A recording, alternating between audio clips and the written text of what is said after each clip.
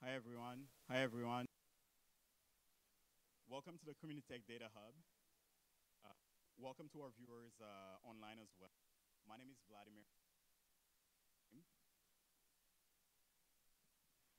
Before we begin, we need to thank Enabling Service Generation Network Program, which supports development and implementation of ultra high-speed digital infrastructure to interconnect digital innovation hubs within the province.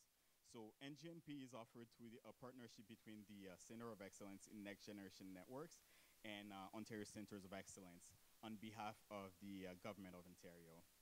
We'd also like to say a big thank you to Suten Sivanesan and Lisa Klimstra for offering their time today for one-on-one meetings to discuss project fit with your companies after the session when it ends at 1 p.m. today. So Suten is the Business Development Manager at OCE, and Lisa is the Business Engineering Manager at SN. If you did not get a chance to for me through the Eventbrite do an introduction, please just reach out or on the Eventbrite. Data Hub actually help. We do so through informative and data-focused awareness initiatives such as the Data Hub session today and smaller tactical workshops.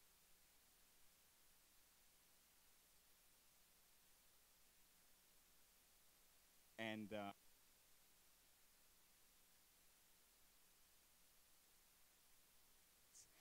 finally, making events like enterprises to SMEs.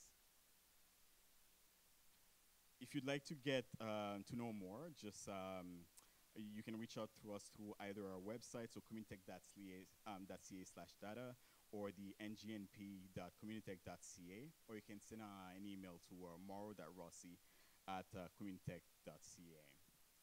With that said, I'm pleased to introduce today's speakers from Merospace, Eric Meager and Frank Shell. Eric is at Merospace. He has also started his own business telecom wireless past 25. He was a member of senior management at Exact Health Limited from its inception in 2007 until 2013. So Eric was instrumental in establishing the spin-off of ComDev, which has deployed a constellation of low-orbit satellites for global ship tracking. Eric Shell is the VP Operations at Merospace. Previously, he was at Exact Health, where he helped transform a traditional IT department into a working information factory with 100% plus uptime over the first year. Fred has over 20 years of information management experience, international management experience in the technology industry, specializing in increasing structure and efficiency by continuously improving processes and building strong, innovative teams. Please welcome Eric and Fred. Thank you. Thank you, Vladimir. We're going to get us switched over. Yeah, you got to. Yeah, that's the one, but you got to start on slide 1, please. Pay no attention to what's on the screen until we're ready to go. And pay no attention to the animation that you're about to see.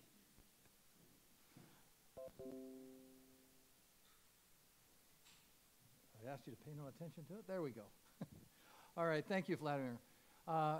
Thank you, everyone, for coming. It's a great turnout. We've been looking forward to this opportunity to share some of the things that we've learned about operations and the Internet of Things business. The Internet of Things is the latest buzzword, and it's really a revolution that's happening. I think many of you are in the IoT space. In fact, let me just ask the question. How many of you are in the IoT business one way or another?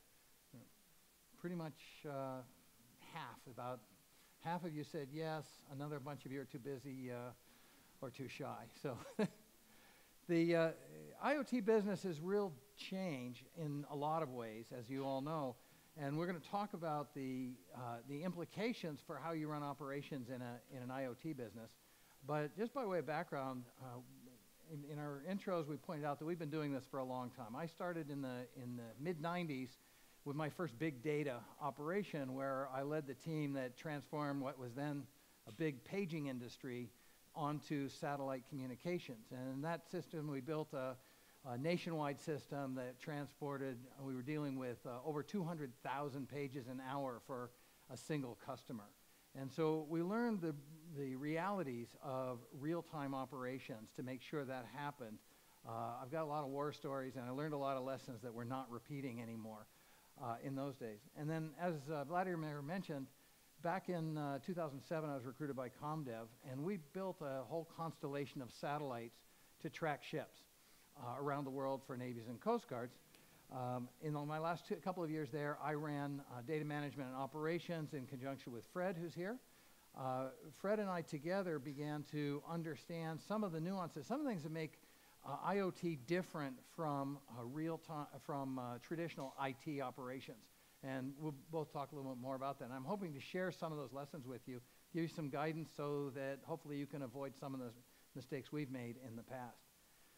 So the key point that we want to talk about is if you're have an IoT business, how do you plan to scale your business? Generally, you scale your business by getting more customers, and if you're in IoT, more sensors out there generating more data. More data, more customers equals scale. Hopefully that also means more revenue, ultimately some profits, and that's pretty good. But when you're going to scale the operation, the real focus is cloud computing. That's the thing that most people think has really enabled this to happen, because you don't have to buy computers anymore. You can just get them from Amazon or from Data City or from somebody that you want. But I'm here to tell you that putting in the cloud is not a success strategy for scaling an IoT business. It's part of it, but it's actually not the most important part, and we're going to show you why today. So to show you why, I want to talk a little bit about the evolution of an IoT startup, and all of you will recognize this. But when you start out, you're really vision-driven. Every one of you who's in this room came up with an idea, or were partnered with somebody who came up with an idea, and it started off as something you weren't really sure was going to work, but let's put some work into it, figure it out. So you're really driving a vision. I've identified a problem. I think I can solve it. I read the Lean Startup, joined Communitech, start putting some plans together. Then you get a little bit of money, and you put a little team together.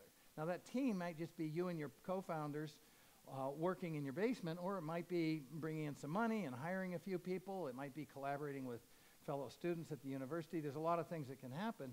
But as you grow that team, you're really driving innovation. That's when you begin to realize that the things that you, in your original vision, not everything worked out just exactly the way you thought it was, so you change your plans. Oh, I'm sorry, you mean you pivot. Pivot is the right word for that. So you pivot until you find something that really has a problem that you really can solve, and now you're really focused on being innovation-driven. I don't know, we only have one battery in this thing, so I don't know if it'll make it all the way. And then once you get that first product out and you're demonstrating some capability, now you move to the sales. Now the big milestone. I get my first customer, my first beta is complete, and most importantly, my first dollar of revenue. My first dollar of revenue comes in, and I'm beginning to grow a team. I've got a salesperson. Maybe that's the entrepreneur. Maybe you bring somebody in. And now you've got the be-all, end-all of Lean Startup, which is the MVP, the minimum viable product. Now you've got some revenue flowing, and now you know you're under pressure. I got to show month-on-month growth. I've got to drive growth in the IoT business. In IoT, it's a little harder because quite often that also means deploying physical assets, sensors out there. So that runs a little slower than, say, a mobile app that can be immediately distributed to the whole planet. But nevertheless, growth is where you're going, because where you really want to do is get to be a scale-up.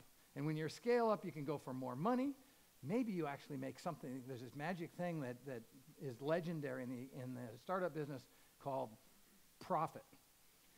And that can happen. It really can happen, right? But it happens after you start to scale up. You never make money on your first customer, your first 10 customers, sometimes not on your first 10,000 customers.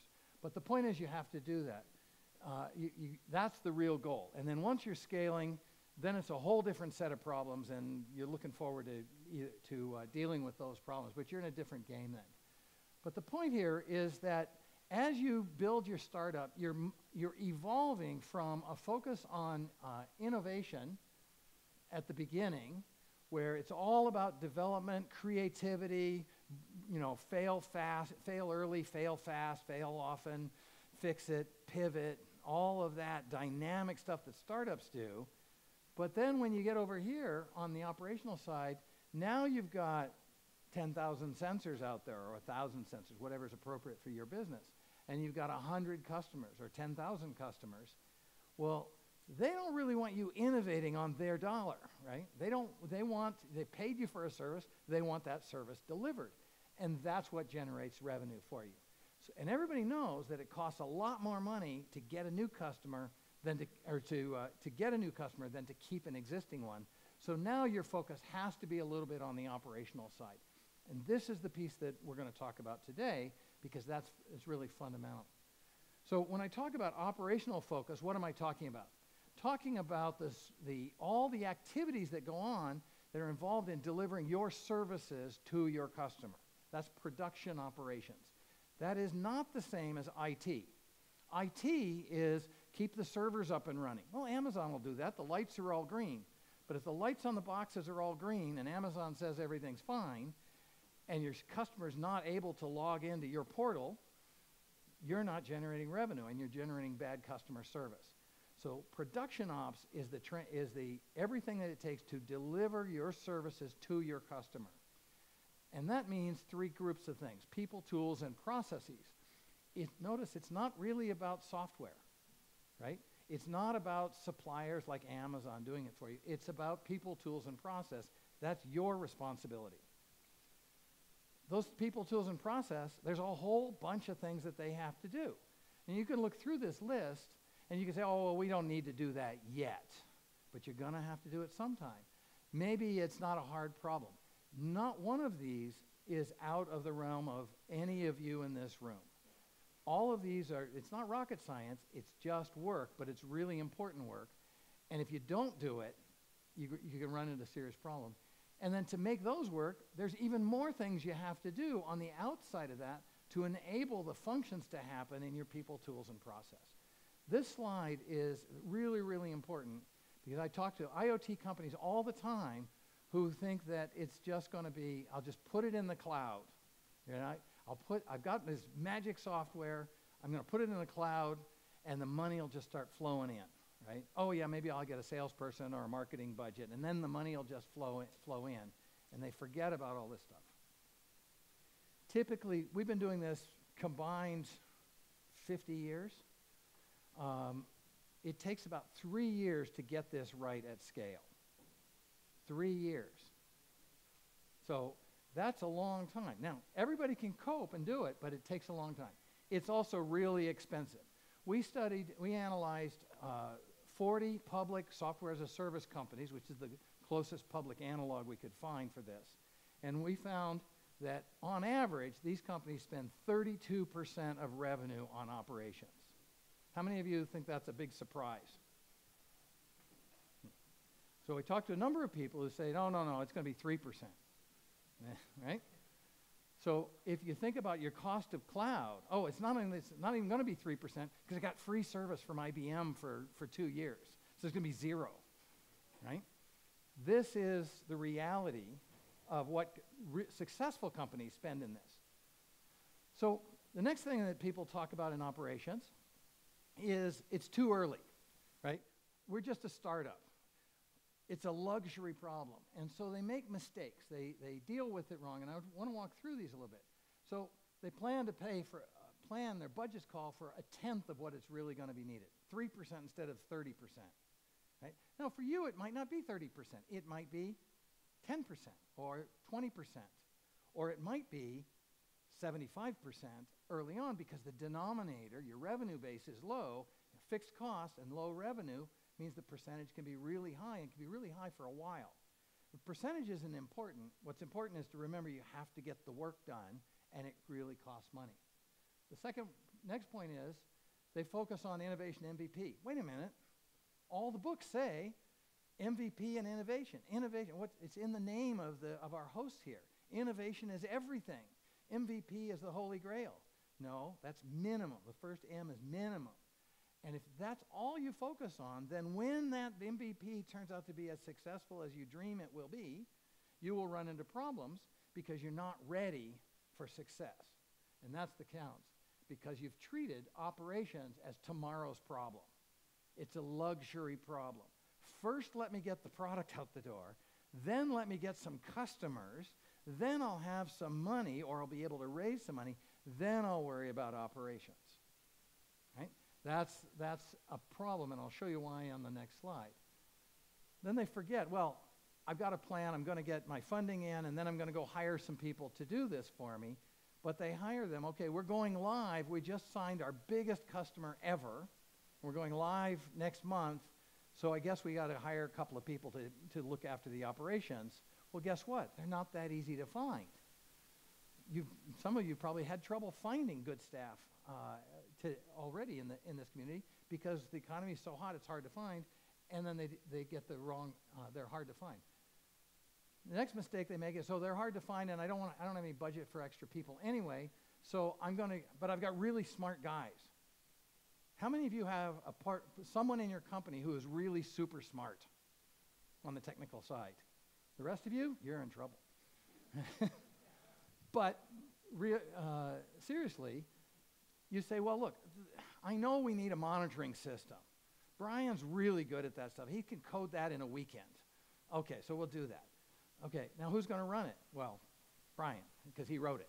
And he did it in a weekend, so it's just kludged together, right? Oh, and who's going to wake up in the middle of the night when the monitoring system fires off?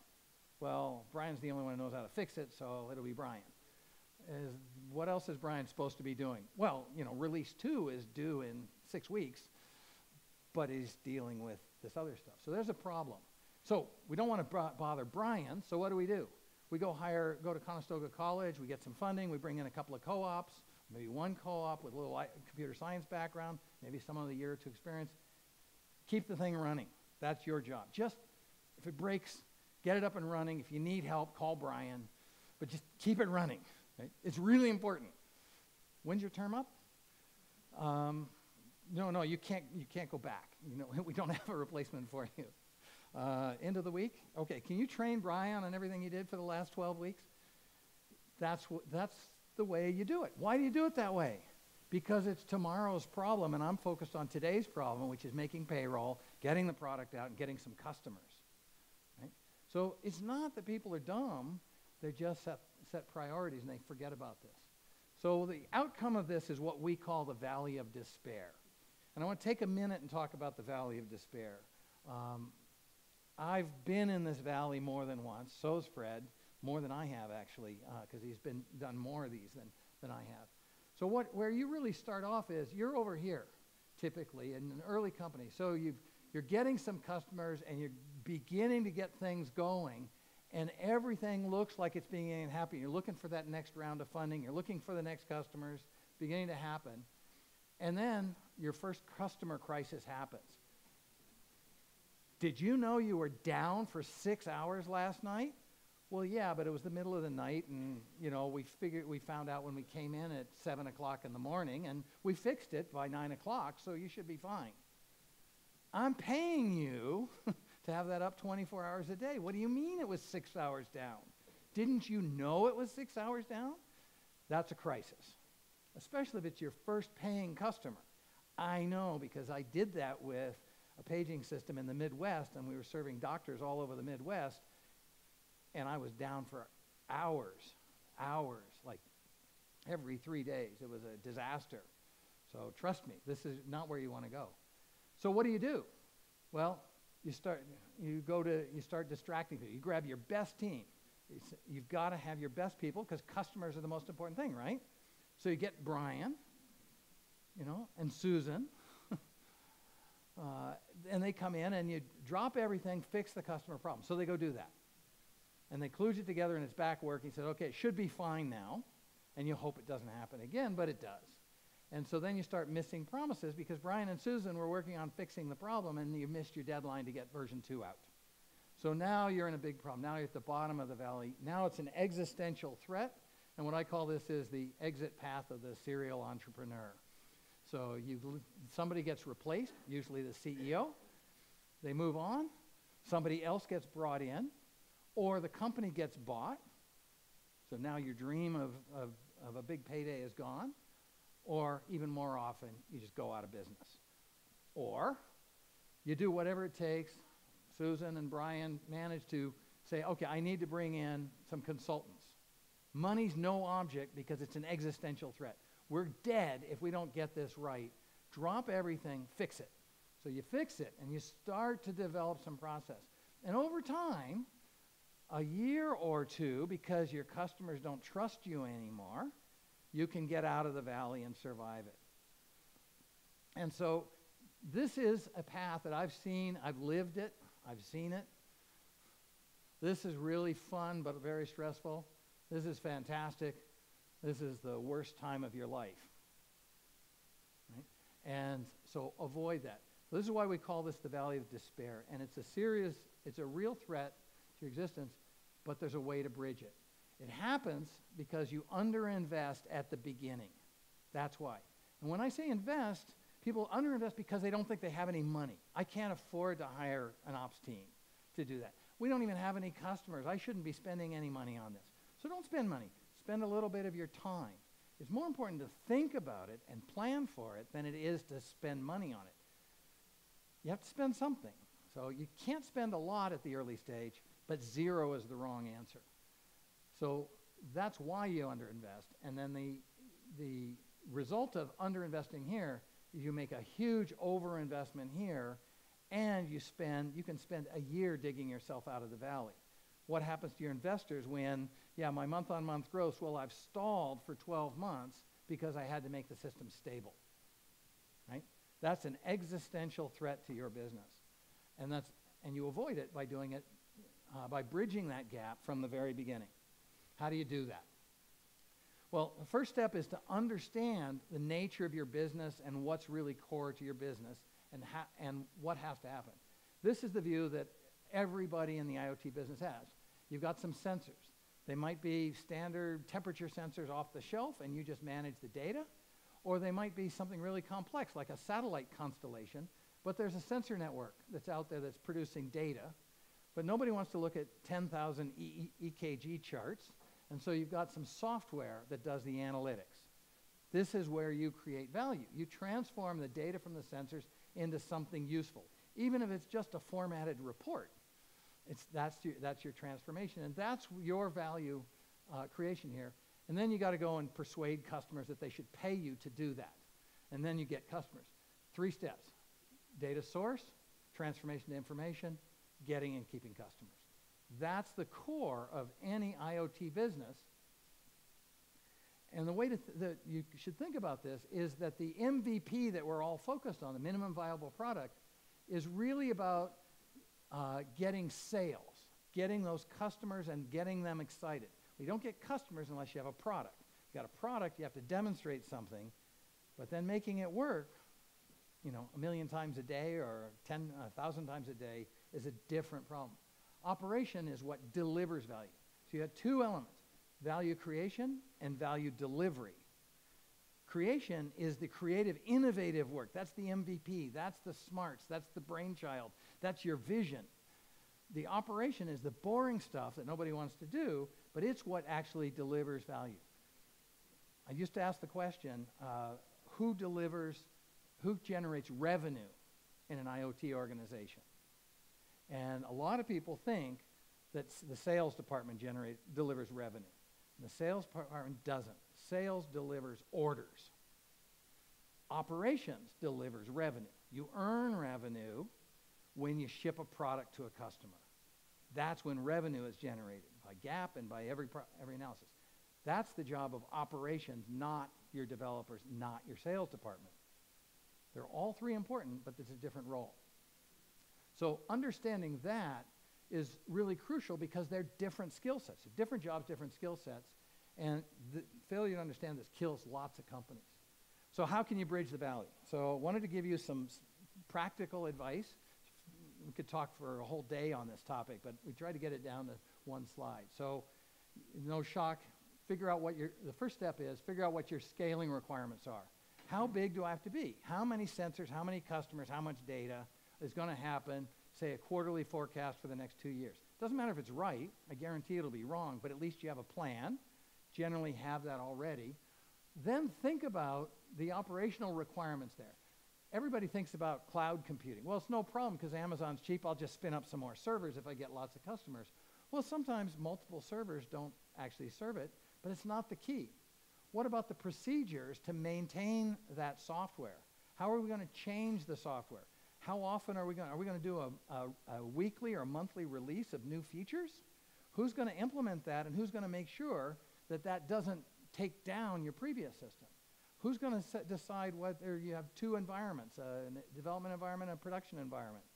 Somebody's got to do that work. So figure that all out, make a long list, estimate the costs, and I'll talk a little more about costs on the next slide.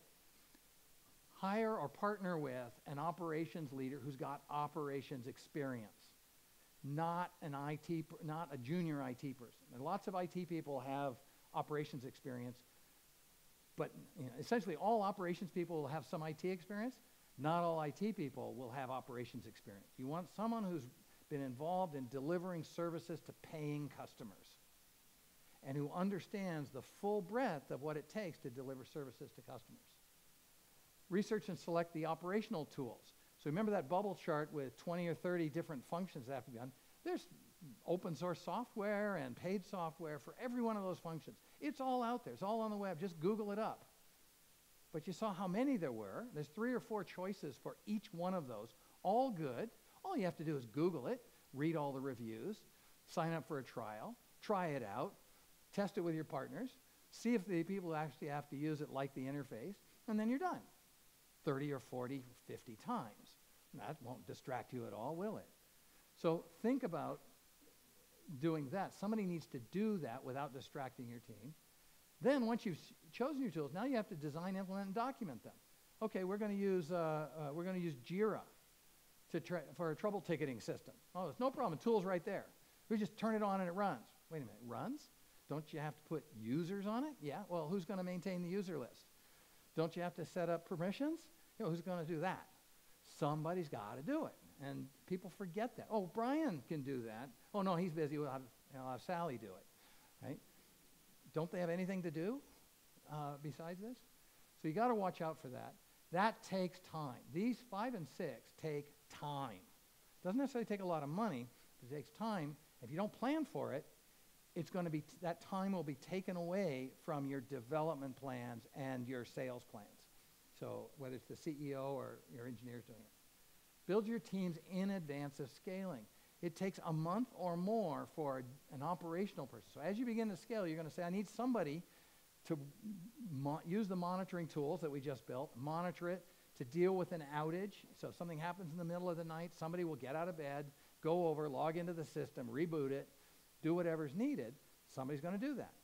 So as you begin to hire people to do that, you want to hire low-cost people because you're not going to hire masters or PhDs to do that work. You're going to hire people where that's a great job for them because it can be a really rewarding job for the right person, but it takes time to train them. And if you forget that, you're too late. And then, of course, when the forecast changes, we got this giant order that now we think we're going to close in 6 months that wasn't on the horizon when I planned all this. Now we're going to be 3 times the number of sensors. What does that mean? We're going to have 4 times the number of customers, or 1/4 the number of customers. Have we got the right plan? So now you have to iterate through this plan. But if you take this slide, print just this slide out, you'll be able to use this as a checklist of things that have to happen to make sure you've covered all your bases. It's not rocket science. You're all smart enough to do all of these things, but how many of you would have thought of all of these without prompting? Probably not very many. So when you think about costs, when money's always tight, so costing is of all this, I want you to think very thoroughly about cost. Cost is, as I said, people budget for 1/10 of what they need. So you start with the cloud cost, which is what people think. Well, I'm getting it for free for 2 years, and that's an eternity. Right? Well, wait a minute. What's it going to cost you to get your data out of there after they sign you up? But then you have to add the true costs, which are really in people. So look at those operational requirements we just talked about. There's time to do it. Make a list. That's just a project. Make a project plan. Figure out how much time you're going to put into it. But that's real money that it costs you. If Brian and Sally are doing it, that's time that you're paying them to do that work. Make sure that's in your plans. when you have to plan for monitoring. Somebody's going to be watching this 24/7. If it breaks at 1 a.m. or 1 p.m., depending on what time you guys like to work, when you're in bed, somebody's got to get out of bed and fix it or deal with it first thing in the morning. So whatever monitoring is right for your business, make sure you're allocating some money to it, because that's a real cost. As you get bigger, you'll have to hire people to do that, right? So it may not cost you cash at the beginning, but it will cost you cash in the long run. Maintenance. People forget about maintenance. Oh, there's a security release for the firewall you're using, right? Who's going to implement that? Well, Brian, because he's the only one who knows how to do it. But you can tell Brian's getting pretty busy. My CTO's named Brian, so he knows this. And then this on-call support. But then add one more thing. As the CEO of your company, and most of this is aimed at the CEOs here, look at the cost of, the opportunity cost of distractions. That's the biggest one that's missed is distractions. There's a deadline every one of you's got a deadline ahead of you. It might be 6 months, might be next week, but you know exactly when that deadline is. It's when you run out of money, or when you promise the investors, or when you promise the customers. So you got a deadline, and what happens if we assume that Brian and Sally and the rest of your team are working 100% on the deadline, and suddenly they take a week to go solve a problem that was created on your last release? So add some cost into that and make a little spreadsheet. And then you'll know what it's really costing you for operations. Then you'll know what it's worth to you to solve the problem in another way. As a CEO, you then decide consciously, I'm going to accept those costs, I'm going to adjust my deadlines appropriately, but I'm going to accept those costs and not raise more money, or not spend more money, or I don't have any more money, so I can't do anything, but at least I'm not going to promise things I can't deliver because I have these costs. And then when you do your budgets, you'll roll these in. This alone can save your company. So let me just talk a little bit about how you might look at this. This is the full function. It's the end-to-end function of an IoT company. So that's your vision, then you build the product, you'll get customers, produce the product and deliver it and support your customers. The point here is that your core value add, the core part of your business is going to be on these things. That's where you're creating value. That's what differentiates you from all your competitors. You have to do that right. That should be your core focus, but not your only focus. You also have to look after the production operations on this side. Somebody has to do that. It's not going to help you win against your competition, but it'll certainly cause you to lose against your competition if you don't do it well. So it's not your competitive advantage over there, but it's still critical. And because it's critical and not core, it's an opportunity for outsourcing. So there's another way, and we're going to talk to you a little bit about that, which is you can get help to do this affordably on the outsource side. So with that, I want to turn it over to Fred. We're going to take a moment to change microphones here, and I'll turn the mic over to Fred and let him talk to you about his experiences in all of this, as well as how you can take advantage of outsourcing as an alternative.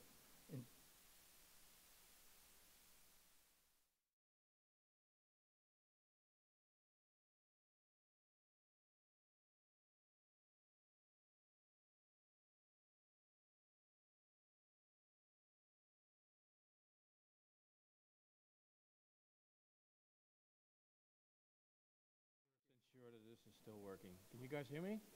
Okay. All right. Thanks, Eric. So Eric and I met, that's probably 7, 8 years ago at the company Exactert that he mentioned earlier. I was brought in at the time that the company was transitioning from a startup to a scale-up. Data Perceptions, and we have Scott in the room today, they implemented the infrastructure, the security, basically the processing infrastructure for Exactert. But at that time, it was time to start building the operational team to get the processes in place, and that's where they brought me in. I've done that type of work throughout my career. I've done many different startups, and the goal was to do the same thing for Exactert, and we got that going after a while, 2, 3 years. At that time, Eric and I started a discussion, and Eric basically challenged me and said, okay, this is satellite industry, this is very special, all hocus pocus, a lot of value in the sky, this has to be very special. And my response was, no, it isn't. It's actually very simple. In the early days of my career, I was fortunate to visit a Heinz ketchup factory, which has nothing to do with IoT, and I learned a lot. It's a factory similar as if you go to a bread factory or to the Toyota plant here in Kitchener. You have goods coming in. You need to make sure that the goods are coming in on time, that they're at the right quality. Then you process it, and once it's processed, you do the delivery, and it is not till you have delivered the goods to the customer that successfully you can send them an invoice and you have a high chance that they're going to pay you. If you fail in any of the three phases, you can send an invoice, they're likely not going to pay you. So you're seeing a diagram here that has a lot of information. In the interest of time, I'm not going to dive too much in there, but you would see a description of what we, okay, that was not what I expected.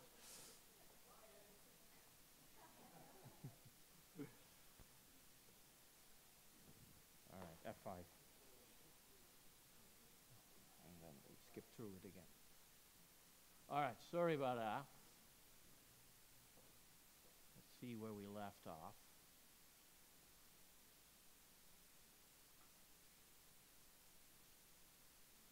Here we are. I wanted to press the pointer. That's where it went wrong.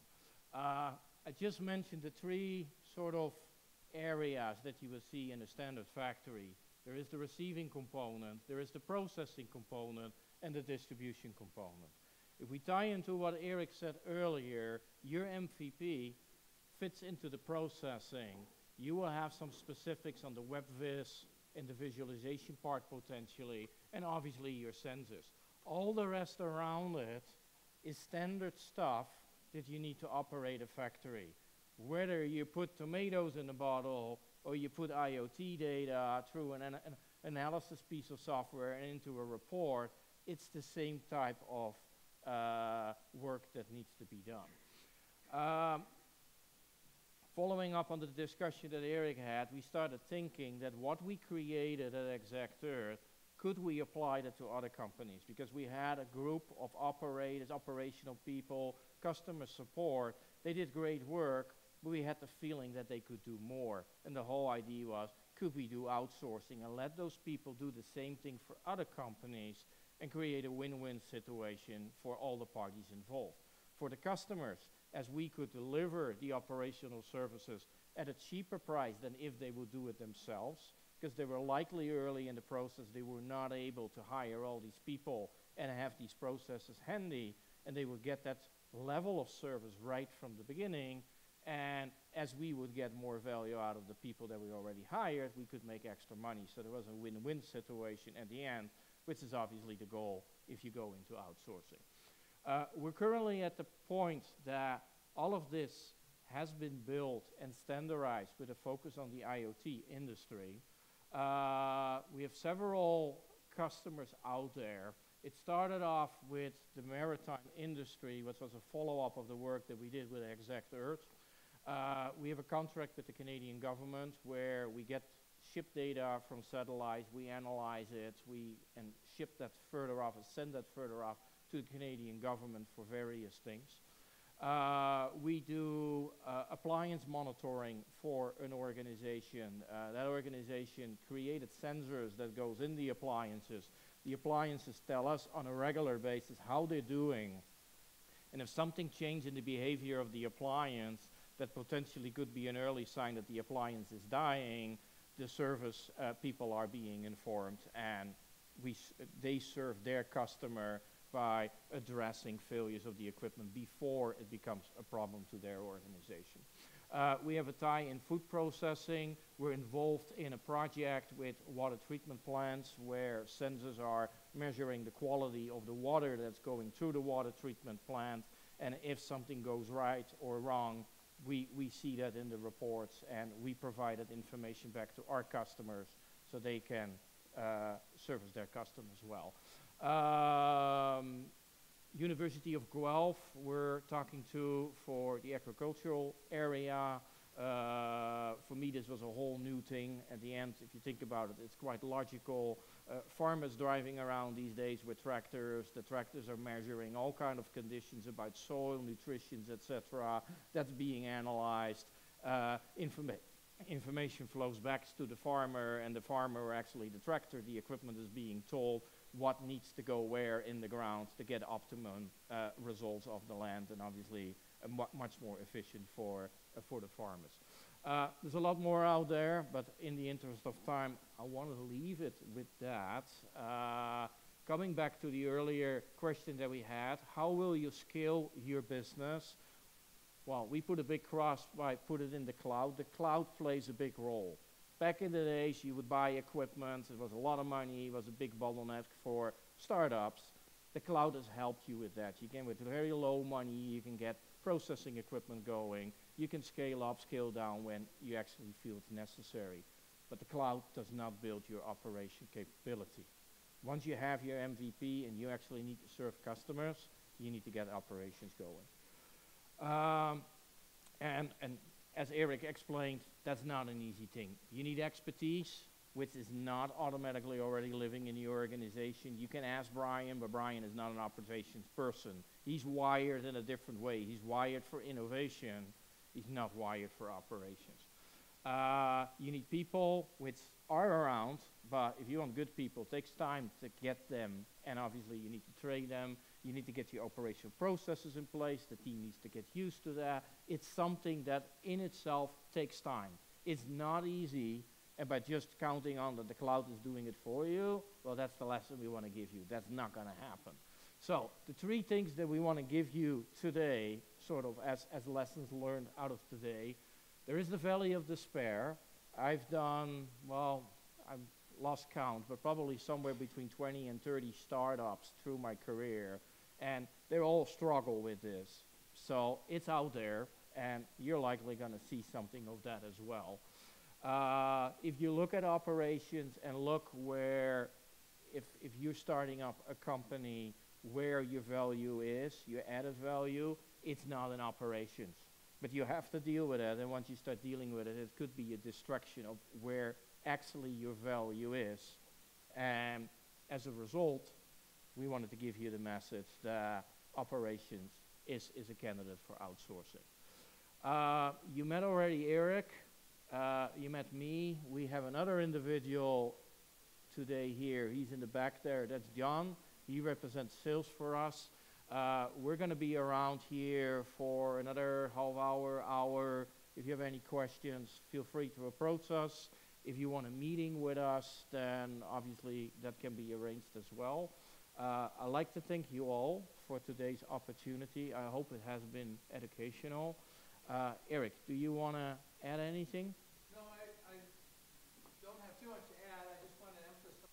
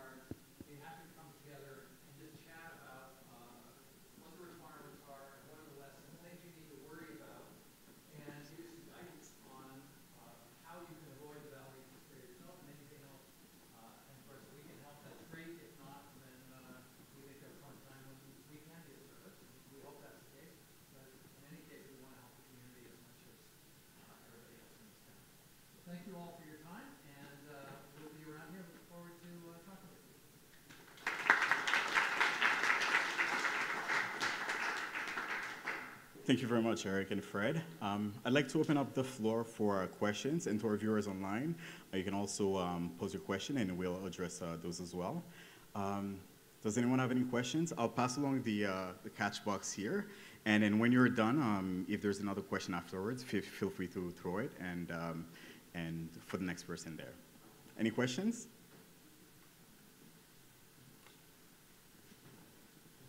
We should have planted a couple. And any questions I online? have a question for everybody. While we do it, while everybody's thinking about it. I just like a little check here. Often asked what ops grok is. Raise your hand if you have no idea what the word grok means. All right, about half. That's more than I expected. I'm a huge science fiction fan, and Robert Heinlein's *Stranger in a Strange Land* is one of the great science fiction books that I always liked. And grokking is a Martian word, and it means a deep and intuitive understanding of something. So when you grok someone or grok something, you not just hear them, but you get them completely. And it's a great word, and there's no other English word that means it. So ops grok means we have a deep and intuitive understanding of operations, which we've tried to tell you. You got a question?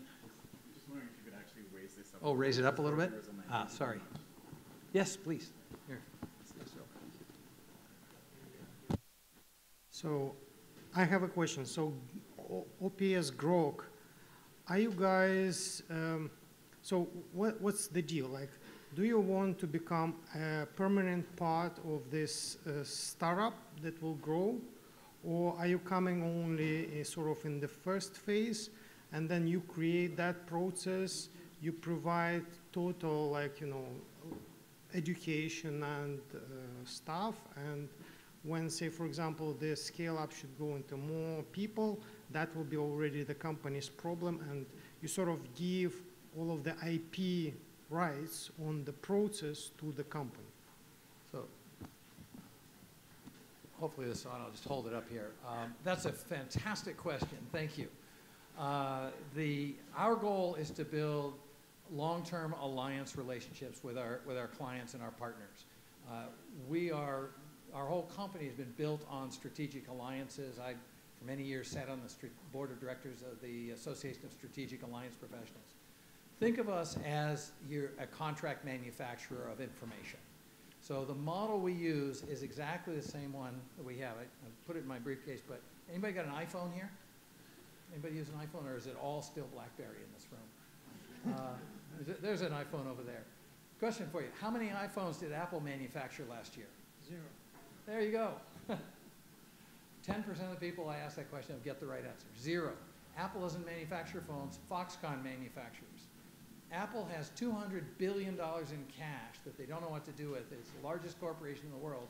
Why don't they own their own factory? Because it's not core to their business. Core to their business is product design and marketing.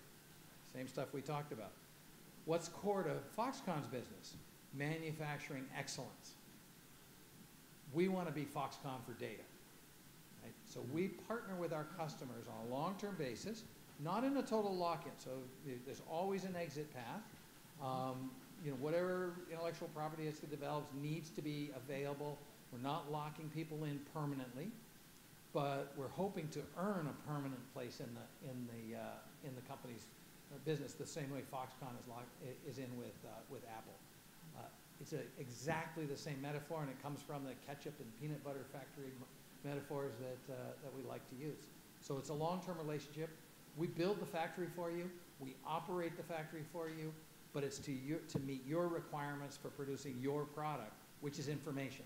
We manufacture that information, support the product and the flows. In the IoT world, it makes a lot of sense to do this because the data is highly structured and the products tend to be very standardized, just like in electronics. So it's an innovative model that can go there. Thank you for the question. Other questions? Nobody. Okay. Any more questions? Oh, we've got one. So just could you confirm, so in terms of Waterloo region, what companies you currently working with? So we're always under NDA, and so in a public forum like this, I don't want to name the companies. But Fred, some of these were at proposal stage, some were in negotiation stage, some were fully under contract. We've been doing this for a number of years. The parent, OpsGrok, is a business unit of Marrowspace, which W was mentioned. Marrowspace is the provider of all the ship tracking data to the entire Canadian government. So we've been in this business a while. We're still a small company. We'll be making Marrowspace will be making a very significant announcement either tomorrow or early next week, which we're very excited about. But we're active with a number of companies in the fields that Fred mentioned on his slide. We're based here in Waterloo. We work with a data center here in Waterloo, but we're also able to work with other data centers elsewhere. We're always looking to grow. We also have partners in Germany and Denmark, and work in India, so we're kind of all over the place.